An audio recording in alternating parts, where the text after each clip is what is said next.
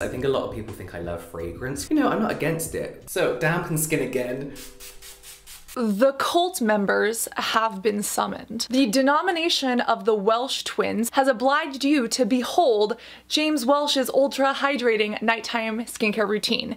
And as a good skincare sect and cult member, I am here to react. And for those who don't know or are new here, hello! I did not say cult, I said club. And I didn't say summoned, I said notified, because we turn those notifications on, obviously. My name is Cassandra Bankson, and I am a horrendous video editor. As in, I have reacted to multiple James and Robert Welsh videos. I have reacted to Hiram's videos, Susan Yara's video, all of the Harper's Bazaar videos, and I just don't edit them because it takes frickin' forever, and there are only 24 hours a day, and only so many brain cells left inside of my cranium.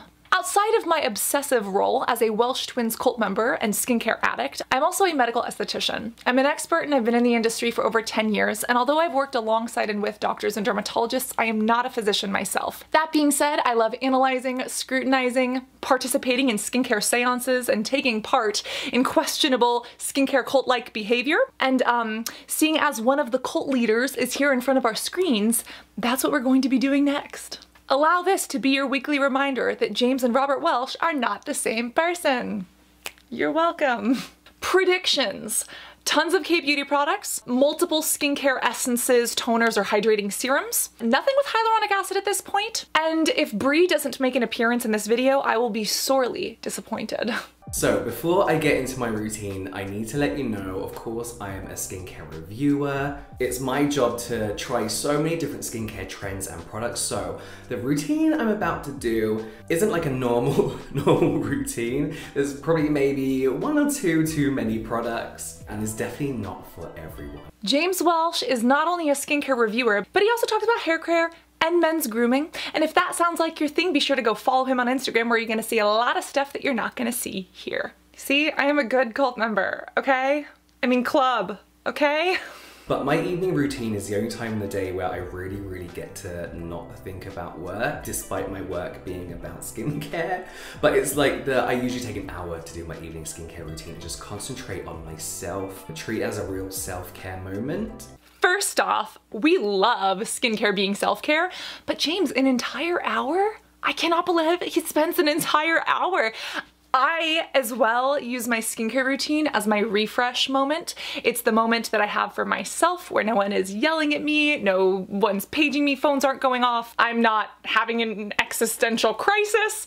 I don't even have my phone with me when I do my skincare routine because it is that relaxing. I just want my phone away from me. But an hour? I'm gonna need to start reorganizing my schedule because this is goals. Okay, this is the Kool-Aid that we all want to start drinking. Did that go too far? Too far? Little bit? Little bit? Nah. Yeah? I'll just continue pressing play. The first thing I do is put these little patches in my hair. These are just like little Velcro patches that stop any hair falling onto my face. I break out very easily from hair product, so when I cleanse, I don't want any of that product touching my face. I love that he brings these up. These little Velcros have been around for years, but I love that he actually uses them. I have longer hair, so I use a skincare headband. But either way, it's a good idea to keep your dew out of your face so it doesn't get all producty. I also love that he brings up breakouts from hair products. There was a study did in the UK, I think it was by Dr. Alison Layton and a few other people, and they looked at a girl's hair length on her back and how that correlated to back acne.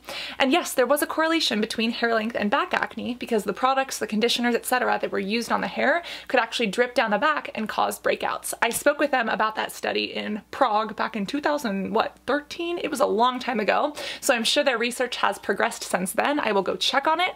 But if you are struggling with acne around the hairline or around your body, definitely look at some of those pomades that you might be using. Definitely look at what your conditioner or your shampoo is that's on your shoulders. A brand that I know and love is called Scene. It's from a Harvard dermatologist and it's made for skin and hair to help with breakouts, but also to rejuvenate your scalp and keep your skin as well as this area healthy. But you could also do like James and just use your little Velcros and So I am a religious sunscreen user. I use it every single day, no matter what day or time of the year, inside and outside, so I have to take all that off. I always double cleanse. So of course a cleansing balm or a cleansing oil for me is the best way to really just melt everything away and clear it off before I go in and cleanse my skin. So this is the Deviant Skincare Cleansing Concentrate. As you can see, it's this weird mix of like cleansing balm and cleansing oil.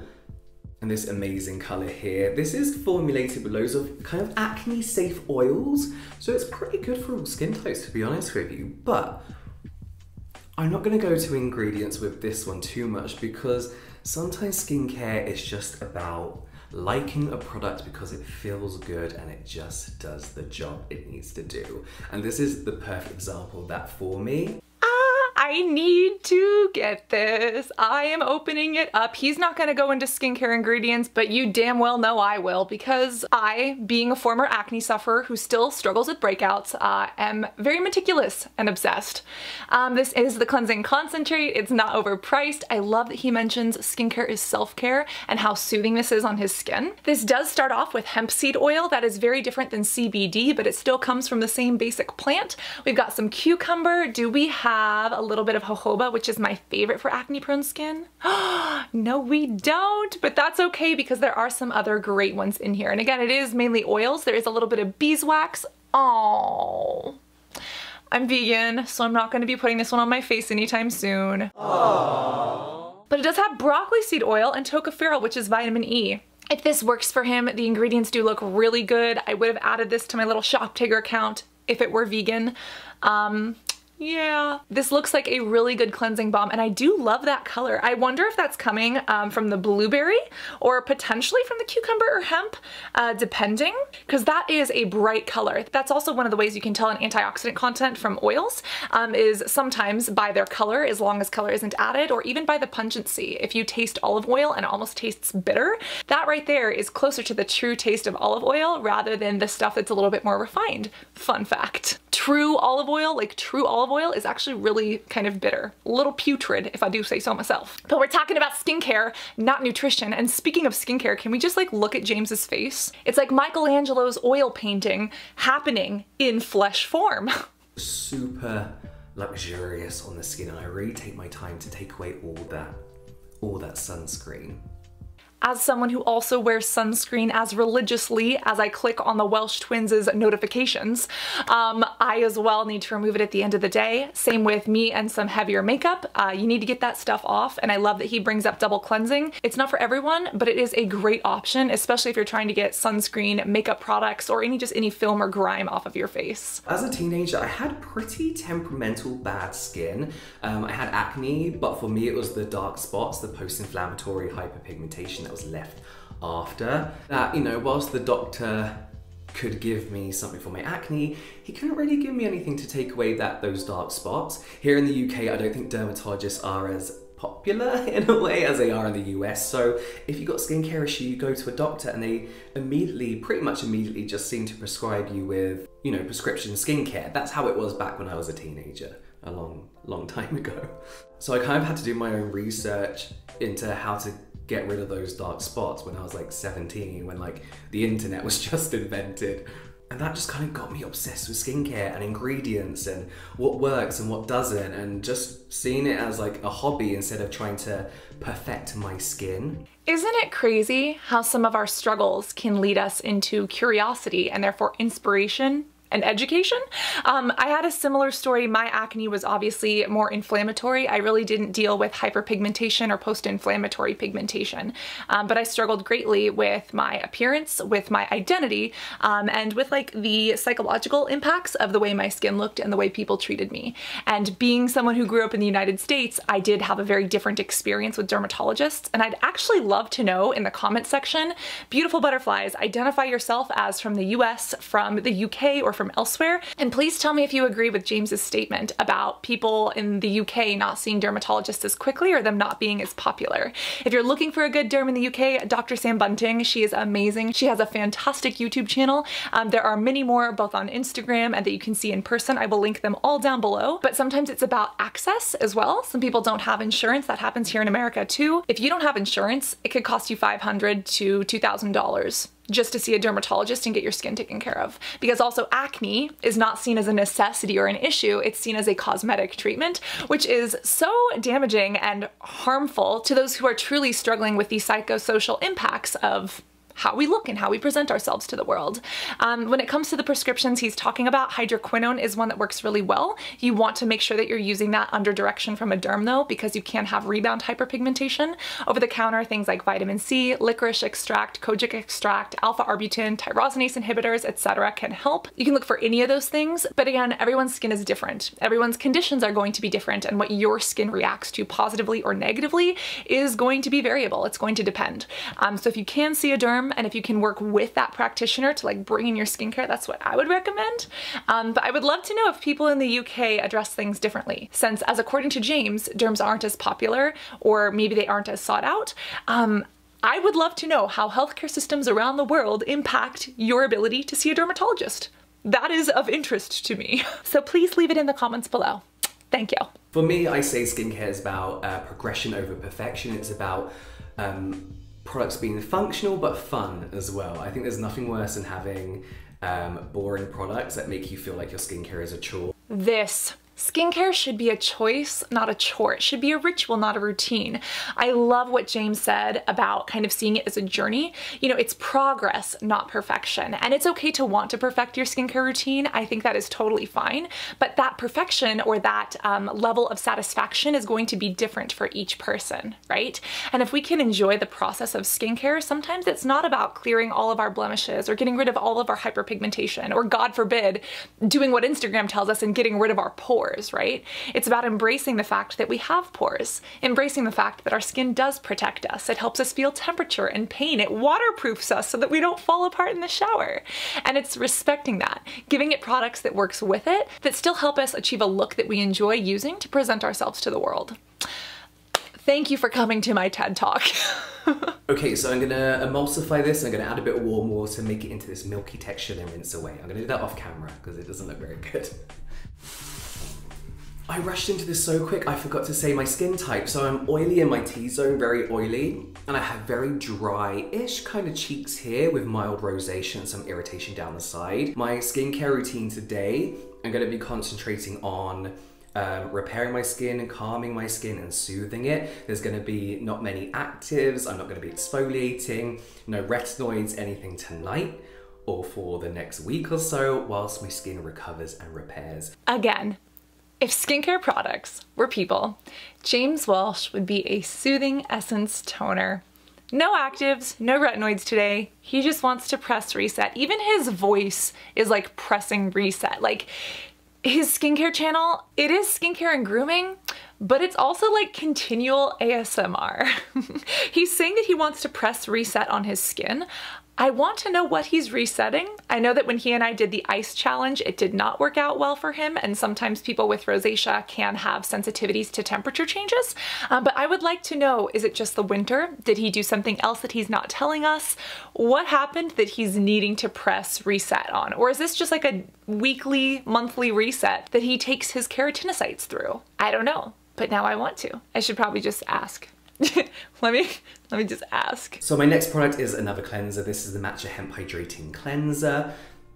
This is a pH balanced cleanser. It has some lovely humectants and moisturizing ingredients in to basically not strip your skin of all its natural oils and hydration. And I think for me, as somebody with combination skin, I look for pH balanced cleansers and gentle cleansers because I need something that will cleanse enough for my oily T-zone but is gentle enough on my rosacea and drier patches. pH balanced skincare is like a trend that we saw a lot last year within skincare, and we see a lot of trends in skincare. It used to be like makeup, right? That had like all the different trends, but as skincare has become more and more popular, we've been seeing loads of different trends. And I think like along with pH balance, new actives and brands trying to find the next big best ingredient was a real trend last year, and now those same brands are telling us that we need to calm down this year and we need to repair our skin.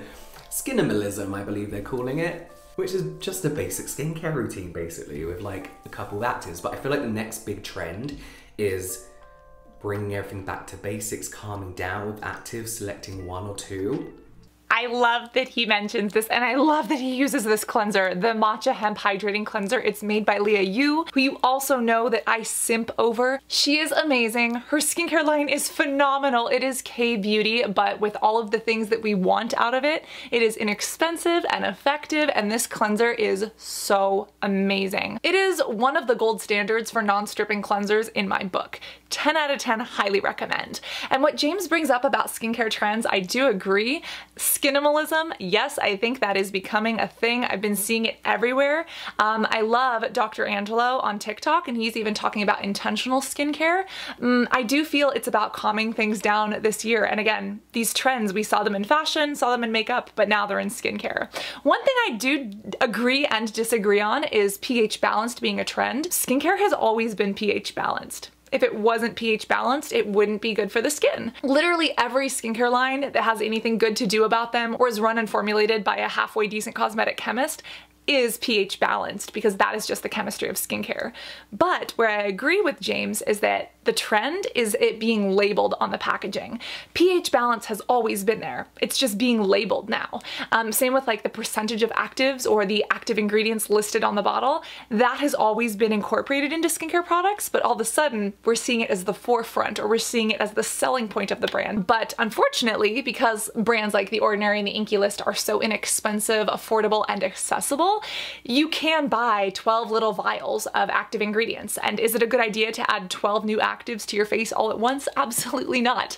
And unfortunately, during the pandemic, I'm pretty sure a lot of people did that. So giving your skin a break is never a bad idea. Again, the only skincare products you actually need, as based on your physiology, are a sunscreen to protect yourself from the deadly fire weapons that the sun shoots out on us on a daily basis, and a good cleanser, especially for the axillary and the groin areas. Now, don't get me wrong, a good moisturizer goes a long way, a good serum, phenomenal, a makeup remover, we can add those things, but are they the absolute necessities? No. And if you want to be a skinimalist, if your skin is irritated, going back to basics is one of the best things you can do. Okay, I'm gonna rinse away and then go into my next step. One thing I do after I rinse away my cleanser is... do. Okay, sorry, I'm 4 years old.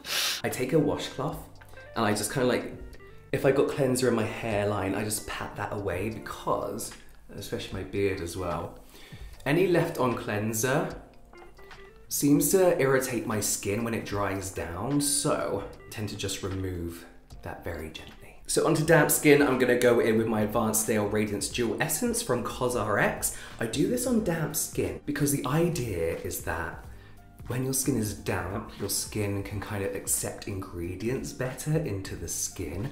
But really, I just like the way doing a full skincare routine onto slightly damp skin makes my skin looks. It gives it this kind of like really dewy, plump, hydrated look. James is all about the plump hydration. This is another one of those products that he talks about all the time that I want to buy, but my morals and values just won't let me. Apparently snail mucin is less destructive to animals and less harmful to animals because it is a natural byproduct. It's like their slime. However, it goes against my morals and values. So maybe that's a good thing, because being vegan means that I have to save money. You see? You see? Little silver lining there? Also, from a scientific perspective, applying your serums after you cleanse, excellent idea. And yes, it's because of penetration, but the main reason is actually to prevent your skin from losing more water. Just the way evaporation can happen, when we take a steamy shower or when we wash our face, we are stripping off the acid mantle, the little lipids that sit on top of our skin. And that can cause moisture from inside of our skin to escape more quickly. That is obviously called transepidermal water loss. It can lead to dryness, irritation, etc. It just makes the skin look papery and dehydrated. And so if you have just washed and cleansed the face, if you go in with a serum immediately, it's kind of trapping any moisture that is still in the skin in there before it is allowed to evaporate, since you have removed part of or the entire acid mantle, which is different than your moisture barrier or your skin barrier, but it's that little acid mantle. But you still don't want to disrupt it if you don't have to. When it comes to absorbency, think of your skin as like a paper towel, right?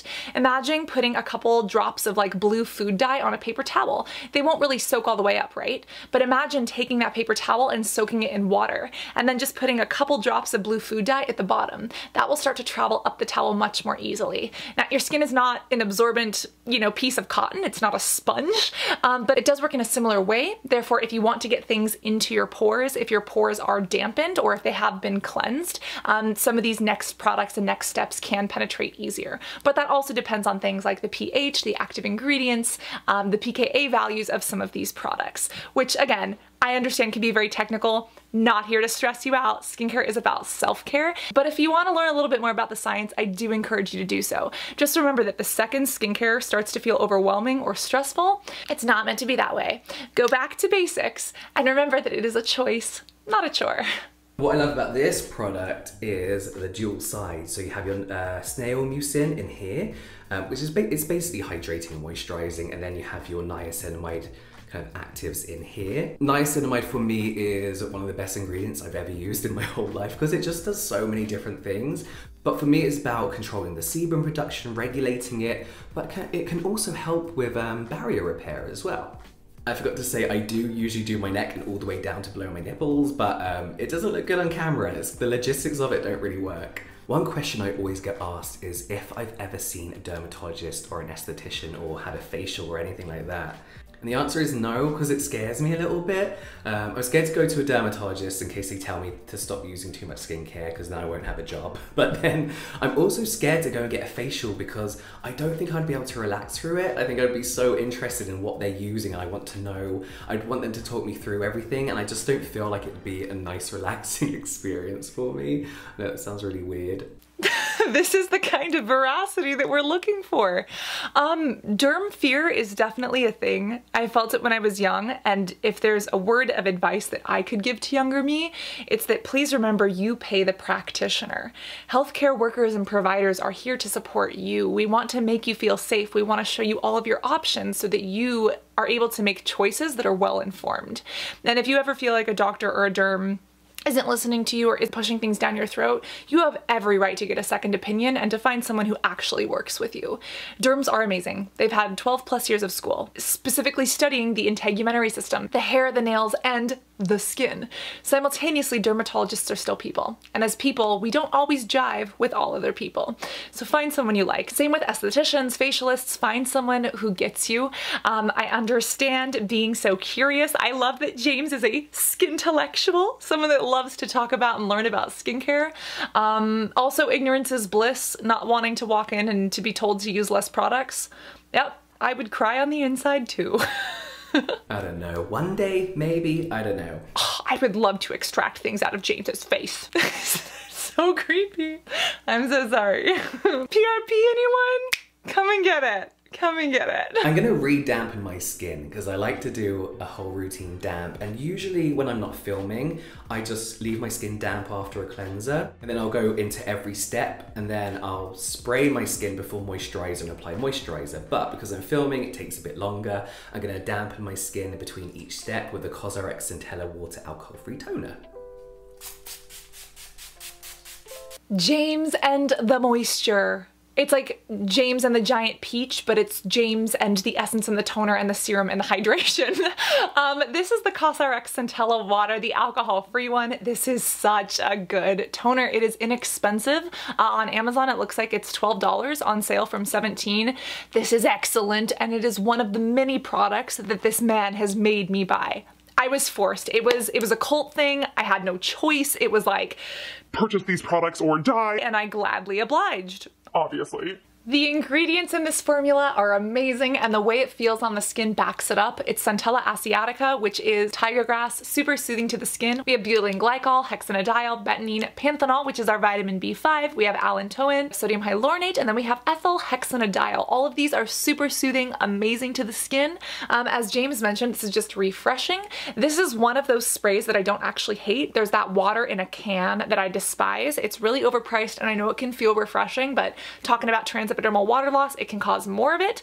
This, because it actually has some of these hydrating and soothing ingredients, it doesn't evaporate off the skin as quickly and doesn't cause that to happen. And that B5, that panthenol, Mwah! Chef's kiss. We love, we love. My next product is the Even Prime Barrier Repair Serum. This just has some like essential fatty acids, ceramides, what people consider the building blocks of your skin. So when my skin is kind of like impaired after experimenting a bit too much, I do tend to go completely fragrance free. I cut out all the actives. I think a lot of people think I love fragrance from my videos, but you know, I'm not against it. I just know there's a time and place for it. We love a cult leader who gets it and who spills truth.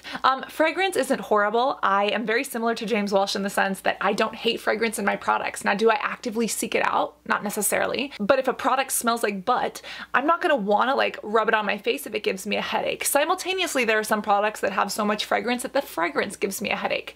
I do see in his comment section that some people label him as someone who just obsesses over fragrance. I watch all of his content and I don't agree with that personally.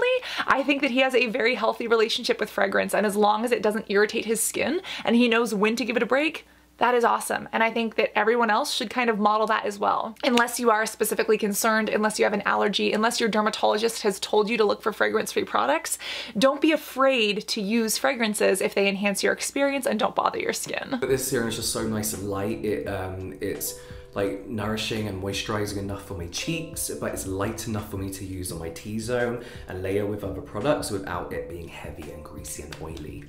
I actually don't know this one. This is the Barrier Serum by Spellbreak. I, again, don't know this, but this is a very Welsh Twins cult type packaging. This is super cool. It has neem, it has Centella asiatica, it's got sea moss, it does have peptides and ceramides, which are fantastic. This looks really cool. And again, ceramide NP is fantastic. Over 50% of the outer layer of your skin, the stratum corneum, is made up of ceramides. Your skin also makes hyaluronic acid naturally, and it has both of these in there. Peptides are what your skin turns into proteins. It happens in your entire body.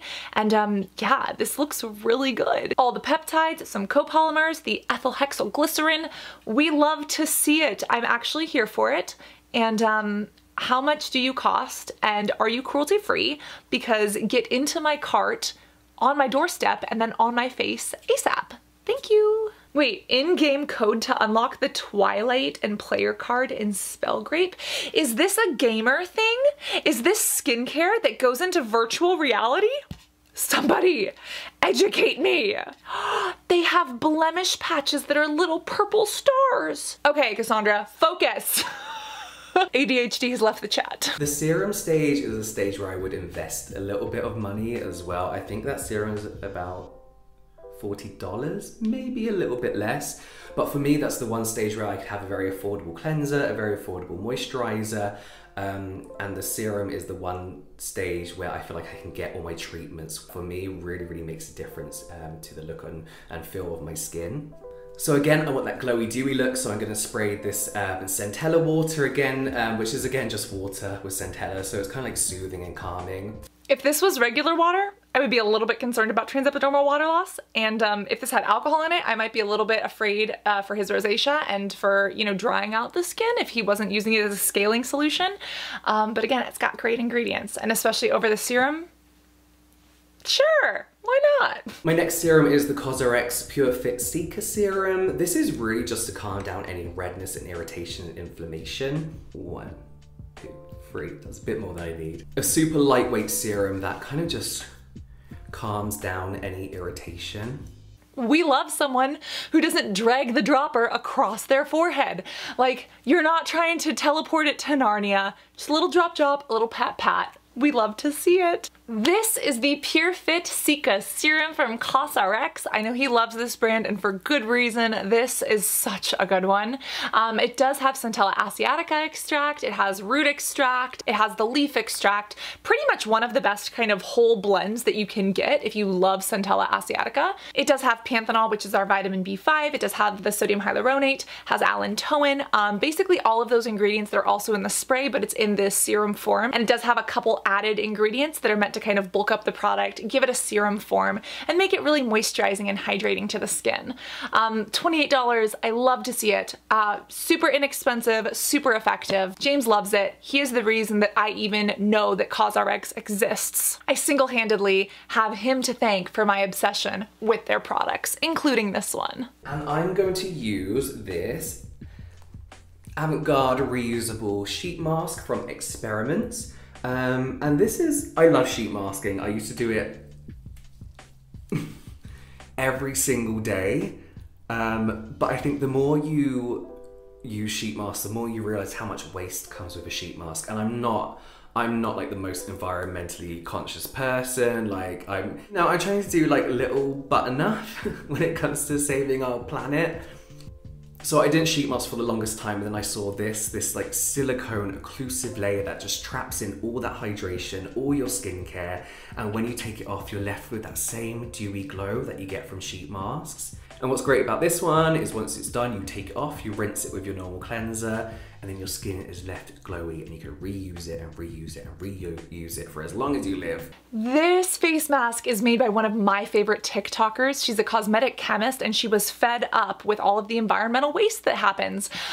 This is so exciting. We love to see it. And again, for those who are worried about the consumption of sheet masks are basically pieces of paper with serum soaked into them. I don't consider them a true mask. I consider them a delivery system for serums. I consider a true mask something like a clay mask, right? But we've actually done a video on that already if you want to hear my spiel and you want to hear me, you know, rap on face masks for 10 minutes. But this one is amazing. It's so awesome. It also reminds me of the those Duix, parlez-vous français? No, me neither. But it reminds me of those reusable eye patches that Charlotte made. I think there are such amazing and innovative things coming out that are more sustainable and eco-friendly, and I love to see them being put to good use. It's like all of my favorite things coming together in one. You know that song, These Are a Few of My Favorite Things? I feel like this is the skincare version of that song. Like Sound of Music, skincare, sandwiched into a YouTube video. Yeah. Okay, it's been 10 minutes. Let's take this off. Whew. See, I just love like that bit of a glow. And what I love about all the products I'm using is they're hydrating, but they're not greasy and heavy and oily. So my oily T-zone can have a nice glow without feeling bogged down with oils. I know what he means. You know, there's that feeling of being fresh, and then there's that feeling of being greasy. And he likes the hydrated, he likes the dew, but not the drippy goo. I respect it. So, dampen skin again. And then quickly into my moisturizer. Again, this is CosRx. I love CosRx. I feel like they're a more modern take on like CeraVe. This is the Moisture Power Enriched Cream. This is just a nice hydrating occlusive layer to help trap everything in. I think like with the rise of skincare in the last 2 years and kind of like the rise of CeraVe being one of the best selling skincare brands, other brands have noticed that people do often just want simplicity within their skincare. And I think in drugstores you really do find those simple but effective products at a good price as well. I think a lot of people kind of like look down on drugstore products because they're affordable, but I think we have to get over this idea that expensive skincare is better and that more affordable skincare isn't, because that's not true at all. The truth has been revealed. Yes, thank you. I love that James Welsh has said it here and says it regularly. Expensive does not always mean better. I personally don't use CeraVe products. I know that they are recommended by many of the people that I work with, and I do respect that, especially since they are affordable and easy to access, but they're not cruelty-free, at least from what I can find. I cannot confirm that they are not sold in mainland China on shelves, which concerns me. I did recently purchase this Ceramedics, trying to find like an option. I also got this. This is the Dear Klaire's Rich Moist Soothing Cream with ceramides, and can you guess who made me purchase this? Yeah, and I've been trying this out as well, basically trying to find really ceramide-rich options that are cruelty-free, that are not ridiculously expensive. And I love that James brings this up. I have not personally tried this Moisture Powder Rich Cream, but I'm going to add it to my ShopTagger account so that when it goes on sale, I can scoop it up. It has some great ingredients such as glycerin, it does have vinyl dimethicone, it does have penylene glycol, some coconut oil. Coconut oil, For acne prone skin, you might not want to leave on your face. As a cleanser, I think it's totally fine. On a leave-on, I'm not totally sure, but maybe they formulate it in a way that they actually get the lauric acid out of there, or the myristic acid out of there. Those are the fatty acids that can make up coconut oil. We've actually done a video on that too if you want the science. We do have polymethylsilsesquioxane, which is nice. And then we do have some ceramides in here, as were mentioned. The ceramides are probably my favorite part of this. It does have cholesterol, which is wonderful, very nice for the skin. Our skin makes it naturally, but often that is animal derived. So I would want to know a little bit more about that before purchasing this. It says it's cruelty-free, but I don't know if that cholesterol is vegan, which concerns me. We're gonna leave it out of my cart for now. Again, these are my obsessively restrictive morals and values preventing me from spending money unnecessarily. Yay! The final product to use is... I'm not gonna tell you which product it is though, because I'm gonna leave this step out because I want you to go watch James's full routine, because there are a couple of things in that video that I didn't put in here. Go check it out, show some love, leave a comment under his video, give it the little blue like button, post a comment purely for the engagement. I will link his video right here or right here. Help yourself. And if you haven't subscribed to this channel or commented purely for the engagement, or James Welsh's channel for the engagement, or the Harper's Bazaar channel, I just made you a checklist of things to like, subscribe, bell notification on, and do. So like a good cult member, go ahead, take those steps, do those things so that you can complete your initiation. I'm just kidding, it's a club, not a cult. Where did people get that idea? Overall, remember to be beautiful both inside and out. Remember that skincare is self-care, and I cannot wait to see you in the comments of the Harper's Bazaar video, or maybe in the comments on James Welsh's channel. Love you guys. Bye.